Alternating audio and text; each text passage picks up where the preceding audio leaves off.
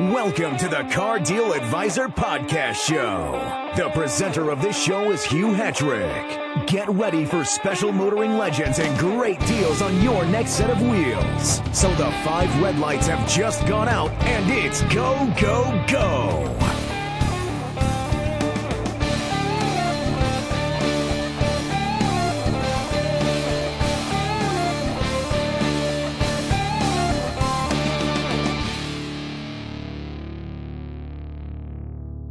Good morning and welcome to the Car Deal Advisor podcast show with me, Hugh Hetrick, and my very special guest, Jonathan Sutherland.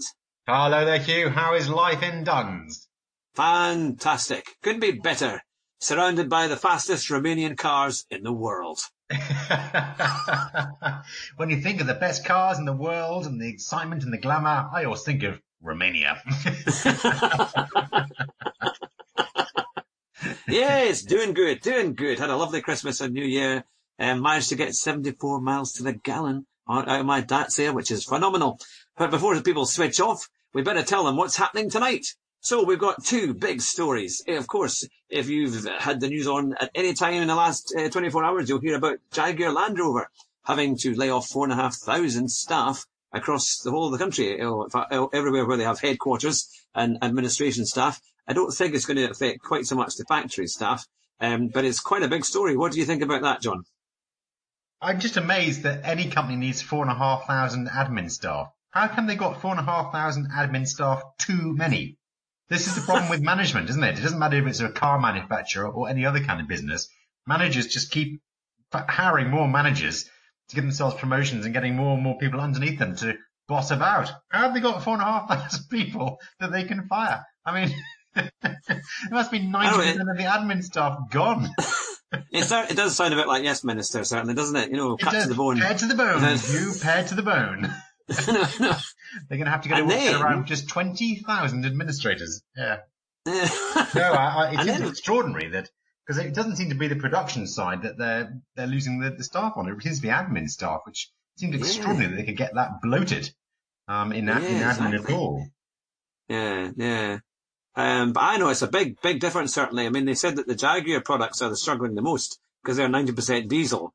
And of course, with all the move to electric cars, that's what's affected them. And they've had obviously a bit of a downturn in China. But to be fair, I looked at some of the figures and they weren't actually down that much. And their actual sales figures in Britain are actually up by a few percent. So it's not necessarily all bad. So you kind of wonder, I think they're thinking about the future to how they can really compete. And obviously there's new electric stuff coming, like the I-Pace. It's already here. In fact, I saw one the other day and it looked impressive. It was a nice car. But obviously they've got quite a bit more that they need to do to get their cars up to spec straight away. They are impressive cars, the I-Paces, but it's funny that you said you saw one, because I was going to ask you, have you ever seen one on the road? And that's right, Morrison's. And given it's been on sale for, well, certainly, nearly 6 months, I've never seen one. Yeah, exactly. Whereas around even in rural areas in Northumberland, between Northumberland and Edinburgh, you very often see Tesla Model S's. I mean, I'm not saying they're common, but they are around. You do see them. Yeah, you definitely see them. You will see a few of them. Whereas the I-Pace, which I think is a nicer, more innovative, newer design, and we both drove them, didn't we, last year in June? And I was really impressed by it. It's a great car. I can't understand why. Yeah, that was one I sadly didn't manage to get a shot of, but I wanted to do it this year. No, I didn't manage to get that one. But no, it looked amazing, and I know you said it was fantastic, and it does get a very good review. So if they're anything like that, for their smaller cars, if they can put the same battery pack into an XE or an XF, then it might actually be quite a good car. Exactly. And if they can get to the market quicker with an XE electric or something, then that could do really well, because the waiting list for the Tesla Model 3 is really long. And they don't seem to be able to get them. In fact, it sounds like they're not really going to get into the UK market till 2020. There's a huge gap there in the market that actually nobody's exploited. Yeah, exactly. But no doubt Jaguar Land Rover will blame Brexit for this. Is that what they're saying? Well, people were trying to say that, but they're saying it's just part of an unstable future. But then, I mean, look, China's down by quite a bit in terms of they've had a bit of a downturn, although they think it will pick up again this year. And of course, Europe is struggling a bit. Germany's lost over 10% in sales in the last year. It was fine up until July, and then it kind of tanked quite a bit. So, Yeah. and that's one of the biggest, car making countries, certainly. So it's going to be interesting to see what happens. Perhaps Brexit will have an effect. It is. Well, I think China is down, was it 8% or something like that? And that's a lot, because China's just an absolutely massive market, and for JLR, quite a big one. But if they haven't invested in petrol engines, and that they keep producing cars that look a bit odd, I mean, the Discovery, I don't know if this is true, but I heard was that only 1,000, not the UK. It looks totally wrong. And the new XF that was launched, was it last year or the year before? Yeah. I saw one the other day, and it looked exactly the same as the previous one, and exactly the same as the XE. There's nothing distinctive about the car whatsoever. So, to a casual observer, they haven't updated that car for 12 years, whereas actually behind the scenes, it's probably quite high-tech stuff. And the XJ, again, it's an odd-looking car. It's never looked right. It's not, well, it's different. But it's elegant. I know you quite like it. I love it. It's so spec-sensitive, Hugh. I mean, if you get the wrong colour with the wrong wheel, it looks awful. It looks like a Ford Orion. I mean, certainly, I have to say, if I ever immigrated to Spain, that would be my car. That would be, if I've got my mansion in Marbella, that would be the car I'd have. You'd be running a bar to launder money down in Marbella, and you'd be cruising around with your chest hair hanging out and your gold medallion and your Jaguar XJ. You know me so well. well. Keep an eye over your shoulder when the tax man comes after you. Yeah. Time to jump over the wall, The very fact that is the image of that car tells you all you need to know. Some slightly superannuated gangster on the south of Spain. If that's the image that they've got, then you can see why they're not really selling to the tech millionaires in California. Oh, it's quite a thing. So they've got a long way to go and a lot of work to do. But they say the Land Rover side is a lot better. And I have to say, on your thing about the Discovery, I mean, all it needs is a slightly squared off boot. That's all, there's a tiny little bit of work to fix that, and it would be fine. I don't know why they haven't already done it. You think they would have sorted it within a few months after the initial launch, when people were, quite shocked by it, and it does look a bit strange. And it surely wouldn't have cost much to get that sorted. It looks so odd. I mean, you look at the front and think, oh, it looks good. Yeah. They've made the Discovery, they brought it up to date, got the design language or whatever they call it, and then you look at the back and you go, ooh. It's hard. What have they done wrong? It's terrible. It is really just that little. And then they are, I'm not even sure about that. Again, they produce so many basic ones with terrible specifications, sort of beige ones with tiny little pretty wheels on, and it doesn't look right. The tick at the back, it's something not right about that car. Yeah, they've got to be well spec'd to get it right. They've got strong colours, big wheels, and they've got to look quite kind of mafia-esque to kind of make it work, I think. Yeah, I agree. If you go for the big wheel, maybe the 21-inch wheel, black bodywork with all the trimmings, then they can look quite smart. Aye. But it just, in most ones that you see, just look terrible. And they are cheap. I keep getting messages through from the local Land Rover dealer in Kelso. I think it's called Lloyd's. Lloyd's. Yeah. Offering the Velar for $429 down, $429 a month. I know, it's incredible, isn't it? That, to me, seems quite cheap. $429 down. I mean, that's all you need. So no deposit. Yeah. I think that's because they are ordering some quite nice models. If you go in the web builder, you can, choose a decent colour quite cheaply. You don't need an awful lot of spec to make it look quite good. And because it's fairly cheap to begin with at that level, then the residual is going to be rock solid on them on a, maybe say like a 2 or 3 year deal. And they're not that cheap. Well, in terms of list price, maybe they're not. But I think that's the price, isn't it? I mean, if you're looking at a car, I look at the list price, and not everyone is going to go to cardealadvisor.co.uk. I mean, they should, but not everyone does that. They just look at the price and think, well, it's just too expensive. Yeah. Or they just look at the monthly cost and see what's there, isn't it? And see what they can afford. But no, I certainly think they've got a lot of work to do. I do like the new Range Rover Evoque, I have to say. I think the new kind of the improvements they've done to that just make it look even slicker. It's a nice car. Yeah, but there's no step change there at all. I think Jaguar have got the same sort of problem as sort of Apple have. I mean, I think Amazon's actually overtaken them now as the world's biggest company. Every phone is just an iteration of the last one with a tiny little tweak. And people are just thinking, well, I'll just keep the old one. And I think if I had an Evoque, I know, I'm quite interested in cars and I can barely tell the difference between the old one and the new one. So it hasn't moved the game on at all. So why would I buy another one? I don't get it. If you're a footballer's wife, you can. Just because you can, yeah. But one of the other things I was going to talk about was the car finance. And I think a lot of these companies are getting profit warnings now and potentially getting into trouble because I think that the car finance is just the biggest bombshell. I was listening to a radio recording from someone's podcast. It was a podcast on a radio show. And apparently in some American companies, I think it's BMW, they are rolling over negative equity in cars into the next finance deal. And people are bringing over $15,000 of negative equity in cars, and it's being refinanced cheaply. Well, as soon as the interest rates start to go up, all these deals, they're just going to collapse. I mean, the whole thing is going to collapse. You're going to be buying Velars for $9,995. I'll be able to get one. I'll actually be able to get one. Yeah, exactly. You can get away from those Romanian junk boxes. And I'll be able to put a sticker on the back of my Velar saying, my other car is a Ferrari 250F. It was like,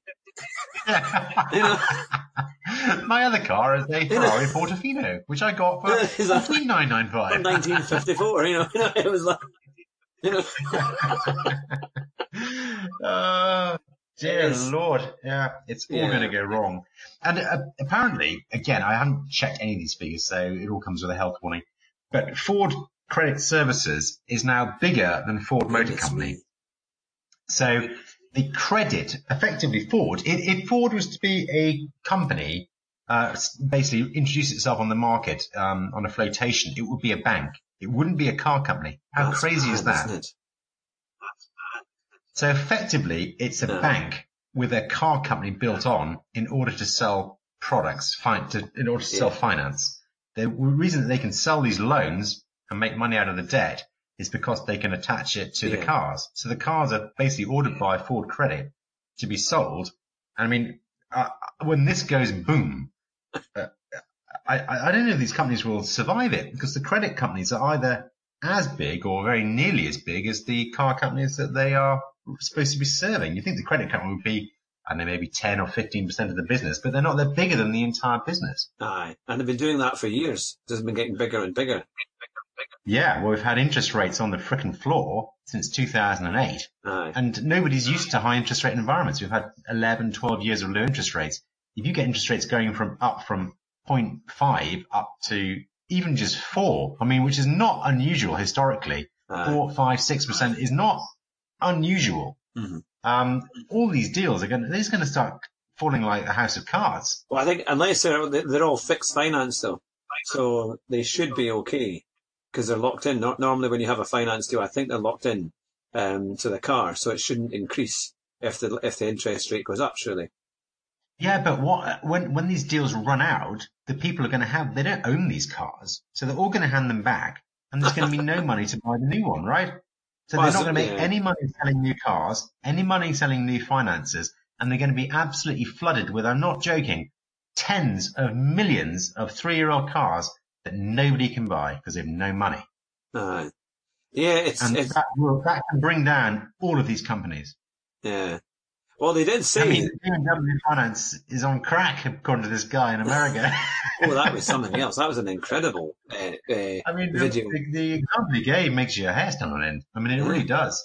It's extraordinary. It says, interesting times ahead with car finance, Hugh.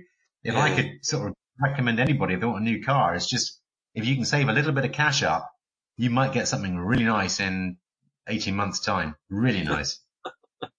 Well, I mean, that was the thing, because in 2009, when the market just fell, I mean, completely, and, trying to get a trade-in figure was incredibly low. And then, and because people who had really good credit ratings were struggling to get it.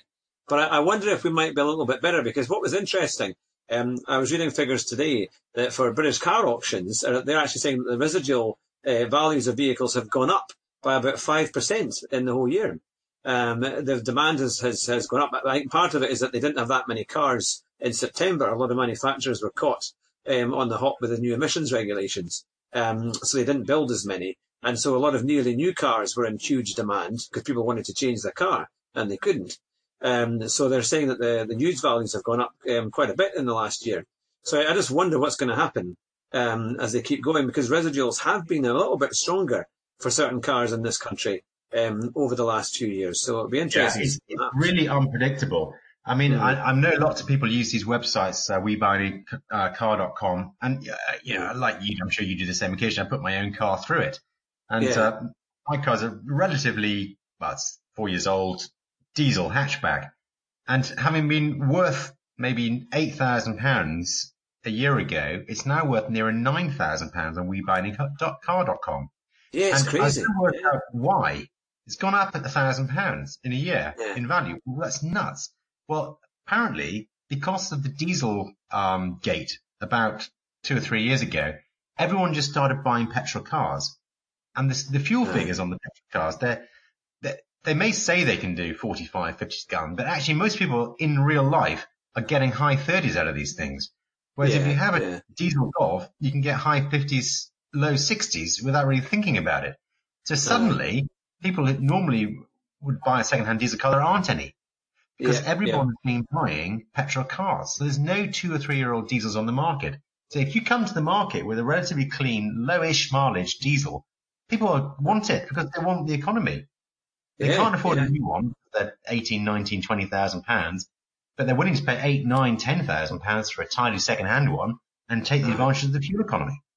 And also, my car, because it's a bit older, it's £20 tax car, whereas everything now is 140. So immediately saving £120 a year on the tax. So it's fascinating what's happening with the with the market. It's totally unpredictable. I never would have thought that you make money out of my car. Yeah, I mean that happened with my Dacia as well. They've sent me quite a few emails, and it's gone up by about £400 in about 6 weeks, which is not bad for what it is. Certainly. Oh, you're cruel. You're cruel. Well, we're coming to the end of the first half of the Cardio Advisor podcast show, and we'll be right back after this quick break. At cardioadvisor.co.uk, we can help you save thousands of pounds on your next new car or van. And we can also source second-hand cars as well. And we can save you money on car rental, whether it be in the UK and abroad. Just click our rental link on the website. And we'll give you a free gift if you trade in your car with We Buy Any Car using our special website link. So go to the website now and see how much you can save. And it's back to the show. Thanks for listening. And welcome back to the Cardio Advisor podcast show with me, Hugh Hattrick, and my special guest, Jonathan Sutherland. I'm still here. I haven't been arrested yet. Yeah, I know we're still on air, which is pretty good going. Now, it's not just Jaguar that's in serious trouble, but as we were speaking a little bit earlier on, you mentioned Ford as well. They're in serious trouble. In fact, there were rumours, potentially, that they might even withdraw in the long term from Europe altogether, just like General Motors did, and simply concentrate on their American and Asian kind of markets, because they tend to make a bit more money there. What do you think about that? That's extraordinary, isn't it? Just to completely withdraw from the UK market. But when you come to think of it, that is what the other manufacturers did, isn't it?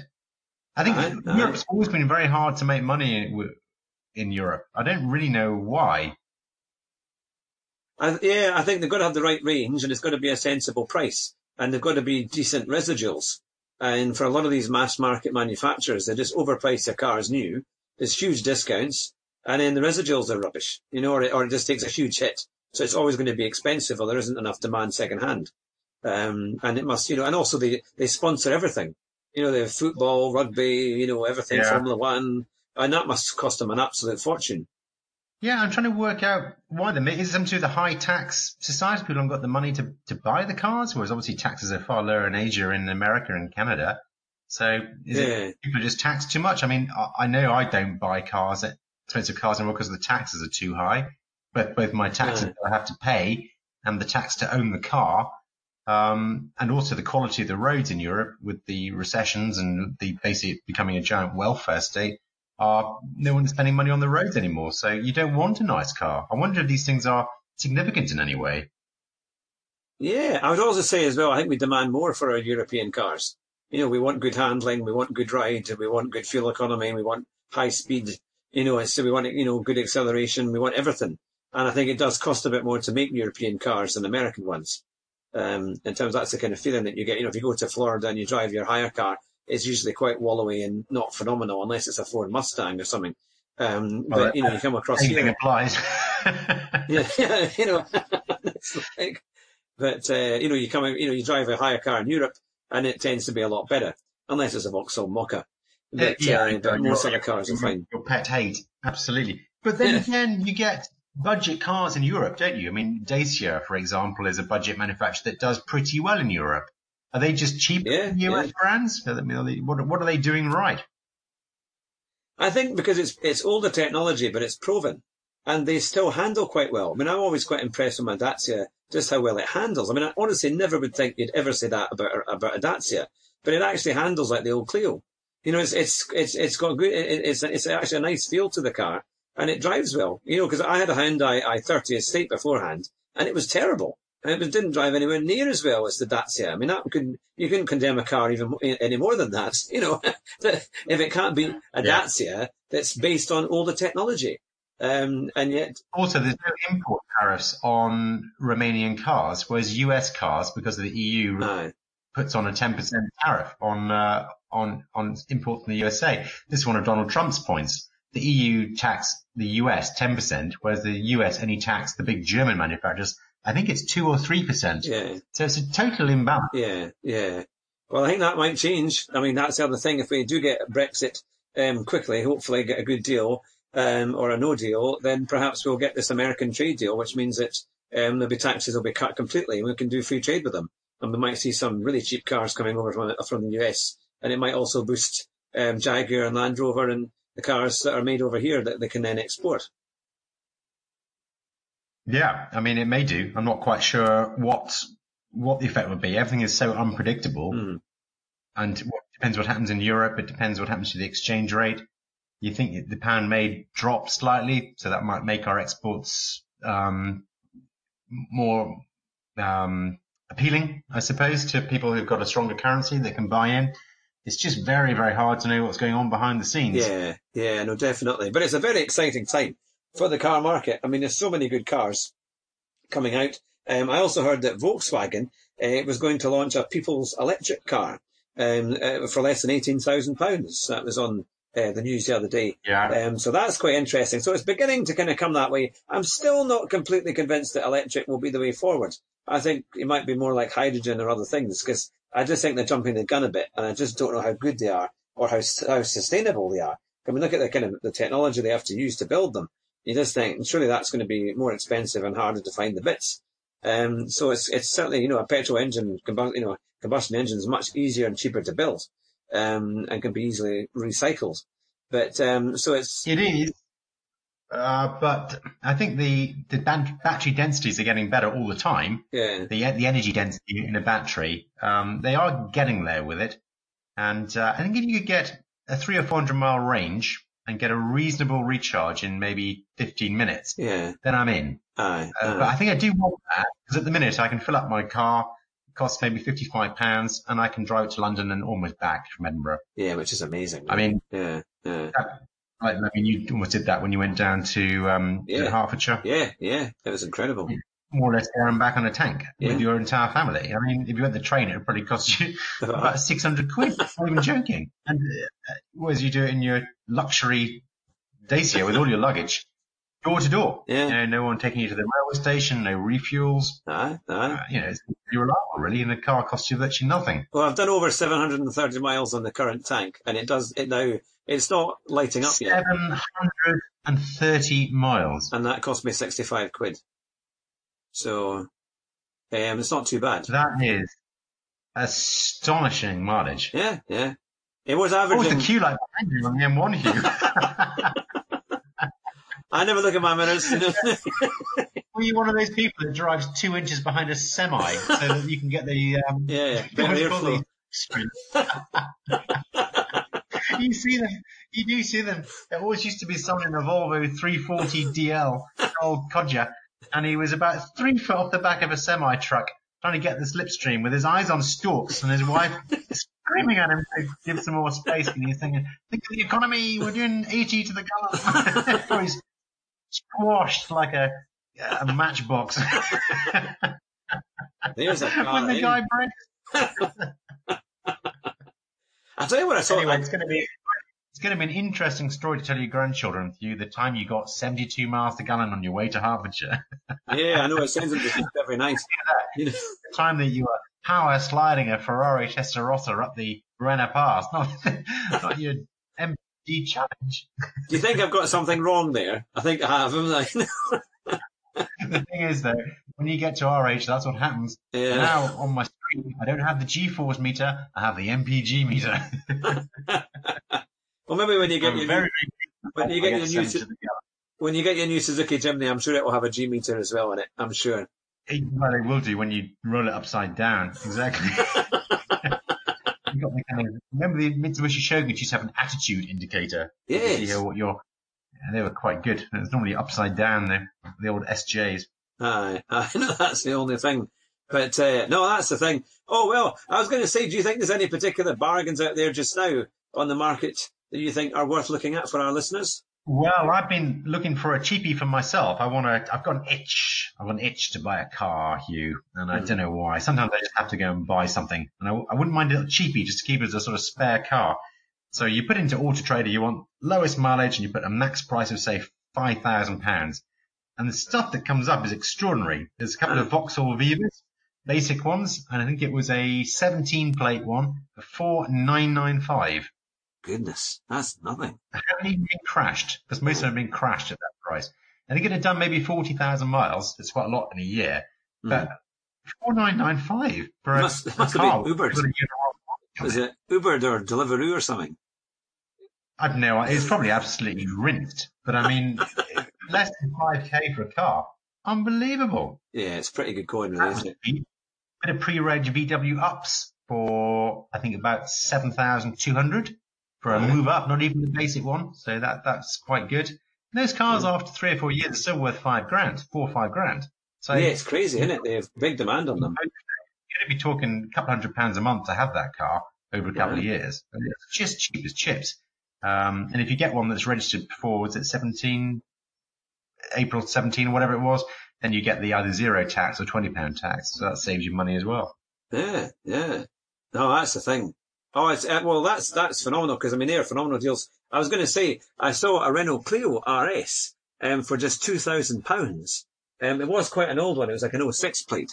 But it was in one of the classifieds, and they were recommending it in Autocar magazine as a phenomenal buy. But imagine $2,000 for a Renault Clio RS. I mean, they're great cars. I mean, that's something. When you get one of those, well, I did wonder. I really want something a bit more fun. Something I can. You want something to take to Berwick and give a bit of those roads, the roads of Jim Clark and all the greats that came from the borders.